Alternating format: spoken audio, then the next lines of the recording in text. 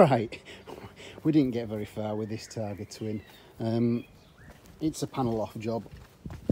Still having problems with it. I thought the floats were sticking, so I've had a look inside, and I don't know if the video is going to pick this up or not, but this float is actually perforated and it's full of fuel.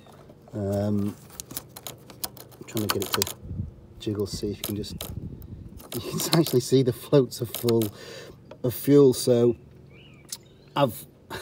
even though I've changed the plugs on this, which they were all coked up before, that got the scooter started. I went for a spin around the block on it. Whilst you're out riding and using the fuel, it doesn't piss it out, but as soon as you stop, it starts pissing it out.